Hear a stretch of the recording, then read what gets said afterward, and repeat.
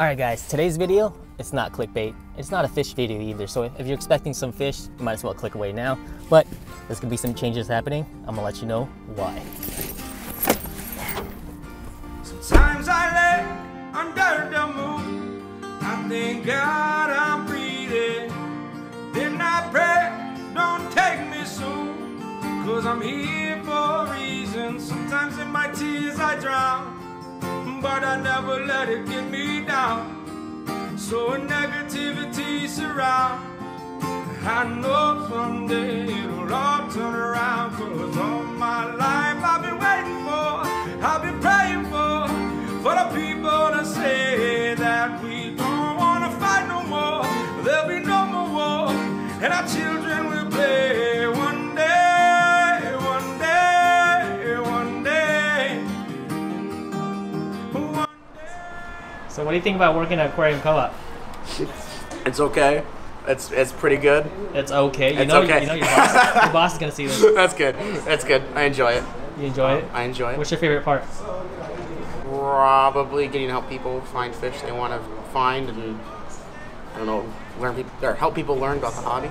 I walked in one day, and he was telling me what I was breeding at the time, and he said, "We need basically part-time help. Are you willing to work this summer, whatever?" And it was 3 years ago. Corey did. Corey did. Wow. Yeah, right. So what's your advice to a brand new fish keeper?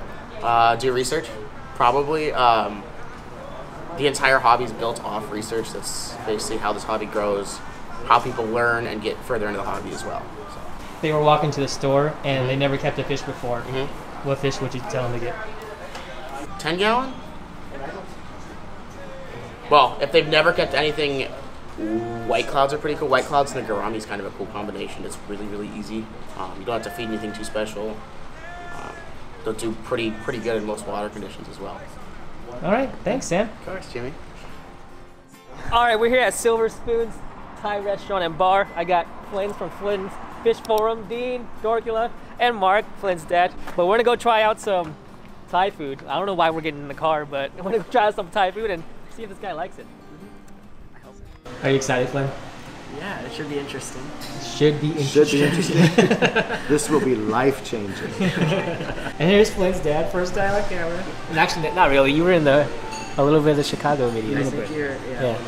And here's Katie, masterminding this whole situation. Super disappointed you didn't bring me any craft dinner because it's supposed to be different than what we have here. It is. But they have Swanson's. We did.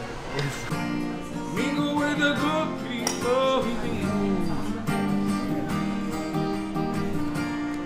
We will cook only porridge, of which I'll share with you. My fear is my only carry, so I've got to. All right. You have to talk. You gotta say what you thought about it. I think it was good. It was overall like. Do you want me to do like a star rating of this place? Yeah. Presentation, I'm gonna give them. What's it out of 5? Yeah. Okay, I'm gonna give them a 4 because overall it was good. So how do I describe it? How do you describe the presentation? Yeah. Well, we always eat with our eyes first. So if it looked good, that means it was presented well to you. If it didn't look good, that means it was a crappy presentation. Better than I expected.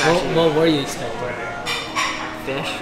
Fish? Yeah, pretty much just like ocean. Ocean stuff? Yeah. Okay. It was pretty good with the chicken and all the seasoning and stuff. Much less bland than Canadian stuff. So, out of 5 stars? 4.8. Why should you also always try something new is just, you want to expand your palate. You never know when you're going to go to another country. What happens if Flynn is to marry